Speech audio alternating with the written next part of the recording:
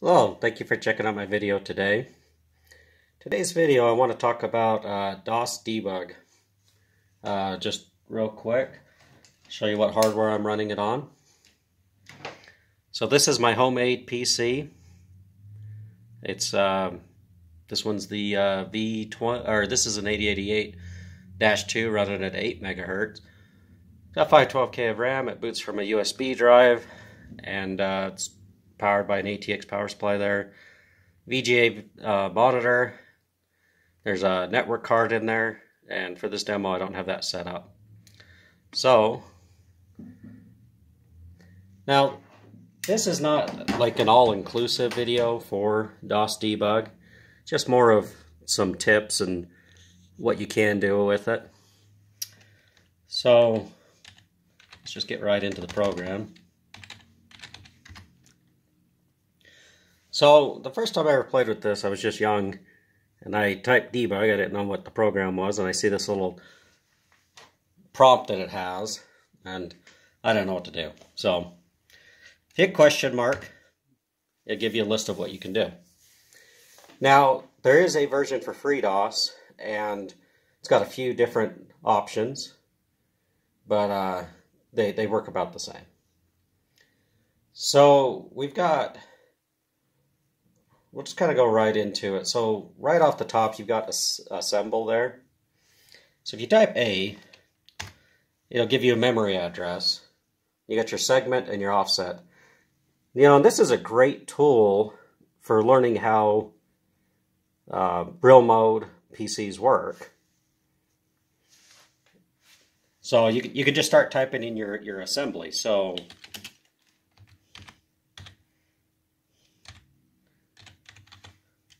you don't put any prefixes for hexadecimal. I don't know if it does binary. I can't remember. I doubt it does. So you can just type in code like that. So if you hit assemble again, you can see we'll right back to the 106 address there where you left off. Just hit enter on a blank line. It takes you back to the little prompt thing. If you type assemble 100, it'll go back to 100. If you type assemble with a segment and an offset, it'll go there. Now here's something to keep in mind. As far as I know and as far as I can tell, this is actually, it's real mode, and you're actually going to start keying in code at that memory address for the PC. And this is where the tool comes in handy for me, is you're able to check memory addresses, check what works, what doesn't work. It's really a versatile tool. But anyway, we'll not do that. See, and if you tip assemble again, it goes right back to where you left off. So let's just quit real quick. We don't want to be messing around too much. You've got compare. It'll tell you what it does, range and address. I don't use that one much, but dump I do use. So if you just hit dump, what it does is it displays, looks like 8 lines of hexadecimal, and it starts at offset 100. Now a lot of this, you got to understand COM files. They start at offset 100, and that's what you're going to create with this as a COM file. So anyway, it always starts at 100, and just like assemble, you can dump any address you type in. You can see that's what's showing at that FFFF0 address. Now this is where this one is very handy. You can look at say this is your that's your boot code right there. So EA is jump far, and this would be your address and segment here. Your offset would be first, and if you understand or if you know how this works, it's backwards. So this is address F000, and then you'd have your colon, and then it'd be E05B, and EA is the opcode for jump far. And that's all your boot code ever really does on a PC. Now, because this is ROM, I misspoke earlier, because this is ROM, you can't enter into it because my board doesn't have the ability to write to the ROM. But if you're in a piece of memory that you can write to, it'll definitely write to it. Let's dump another piece of memory here. Let's go. You can do a space or no space. We'll just do this little piece here. So 7,000. Of course, that's in hexadecimal, but you see there's some gibberish in there. It's probably not even being used right now. It's just whatever random bits of code was in there, or bytes were in there when the PC booted up. But the reason why I showed you 7,000 is, let's go to 8,000, which would be beyond the 512K limit of my memory. And as you can see, they're all the same. That's because there's nothing to read, and it's just getting whatever default value, whichever way those pins are being pulled on the data bus for whatever reason, and that's what you're getting. You're just getting EA over and over. And you could dump 9,000, same thing. But if you dump, like, say, a video memory, right here, B80, it's actually going to give you can see 7,000 over here, it's giving you what's in video memory. Let's dump, so this would be your interrupt vector table. And like I say, this is real mode. So this is live. And you could actually, theoretically, find a blank vector down here, and you could key in some code, a jump address, because it's address, your segment, and your offset. Every 4 bytes makes up a segment and an offset for your interrupt jump. You could sit there and really kind of mess around and play with some custom interrupts. You could also obviously write a program that does that, plugs it in for you, and you could come in here and see if it plugged in. So that's dump. Let's see, enter address list. I don't know if I ever did enter before. Fill is pretty straightforward. You can just do an address to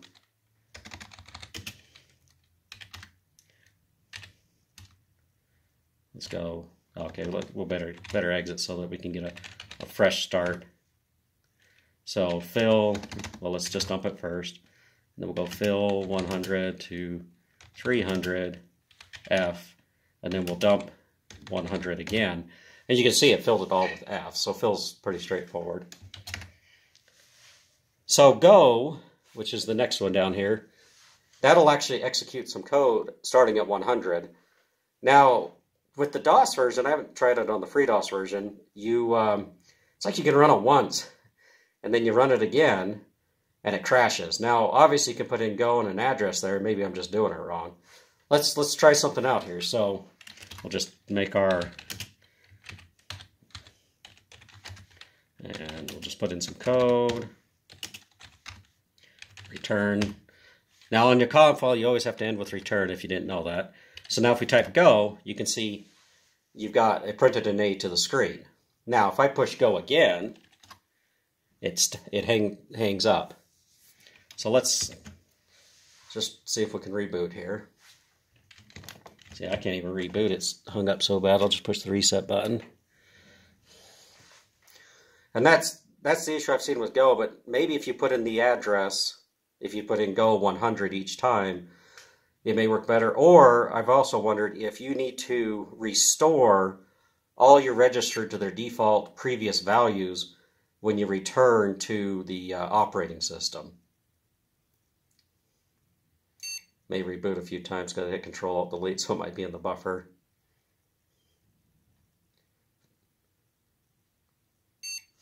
I'll just hit the power button.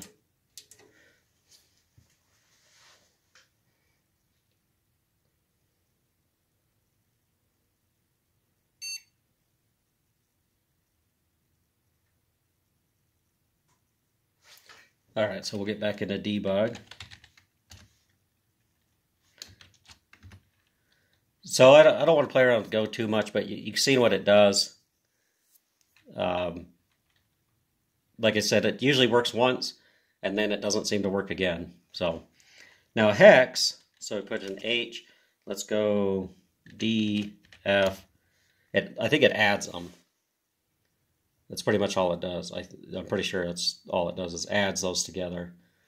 In, you can actually read in from a port. Now this would be another one of them good tools. If you're like breadboarding right off the board and you wanted to read in from a port address, it's a great option to have. Let's just try in 61. So right now, port 61 has the value of 0E on it. Let's see, so move range. I've never used it, but I think it's self-explanatory. You can move a block of code if you wanted to. So like say you wanted to move block from 100 to 200, obviously in hex, to 200 to 300, you would type in a range and then the start address of where you want that range to move to. So something like, let's just dump and take a look here. So let's fill 100 to 200 with F. Let's dump 100 again. You see it's F. We dump. So now 200's not. So let's just move 100 to 200 to 200. Now if you dump 200, you can see it moved, and I would assume that it's more of a copy, not like it relocated and cleared out the previous memory. So that's move for you. Now name, this is where making programs comes into play. Now typically what I do is I make a program, and instead of using Go, I save the program, test it, and then re-edit it. So we'll just kind of go through the process. So name, we'll just do test.com, and then we'll just assemble a code. And then we'll return. Now, we're going to kind of skip here for a second, but we're going to save this. So to save this, you need to do RCX, so that's register CX, and you want to put in a number. And that's going to be, I usually just go like the one after, so like 6, or I could do like 200 would be 512 bytes. So let's just do 6. Now we've already named it. We've entered in our code, and we've told register CX is going to be 6. It's count register. And then we just write it. And now it just created the file and it wrote 6 bytes. Now you can quit. And right there you see test. So I must have had one before, otherwise it would have been at the bottom of the list. And if you run test, it puts an E to the screen. And unlike the Go, it'll just keep working. Now, if you type debug, you can do this 2 ways. You can type in test, and it's going to load it in. You hit unassemble, and you can see our code right there, and then you can modify it. Now, let's quit, and we'll just do debug. And you can do load.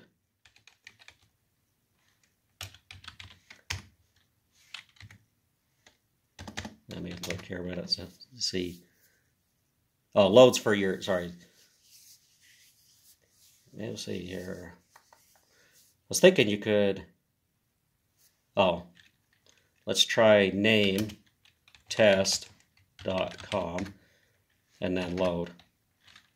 And then you unassemble it, and there you go, it loaded. So you gotta enter the name and then hit load. Otherwise, if you look, so we hit a whole bunch of things just now. If you do load, it wants the address, the drive, the first sector, and the number. Or if you just put load with the named file, it loads the file name. So you can do it either way. Do debug the name, or you do debug, put in the name, then load, and it pulls it in.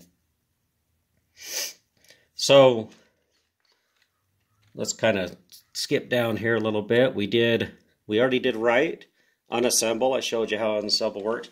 So like you come in here, now you can see it started at 120, so you can do unassemble 100 again.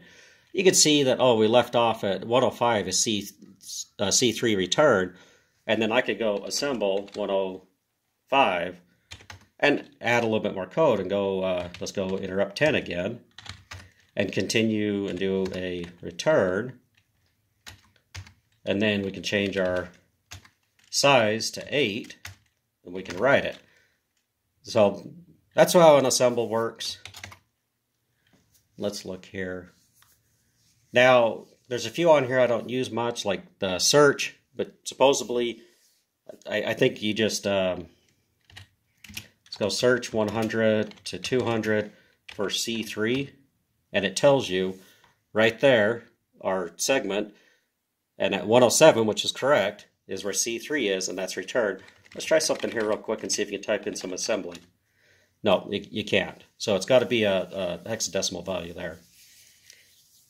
Trace, I have no idea what trace does. I'm not going to mess with it right now. And then let's see here, registers. So if you hit R, it actually lists your registers, and you can see the CX register has an 8 in there. So let's see if there's anything else I should cover real quick. So that's kind of, I think I've covered most everything you're going to use. The ones I use the most is dump and assemble and obviously the write and the name. But I use dump a lot to just examine my memory to see what's going on in memory. So anyway, if you have any questions about debug or you got more insight on it, leave a comment. Thanks for checking out my video today.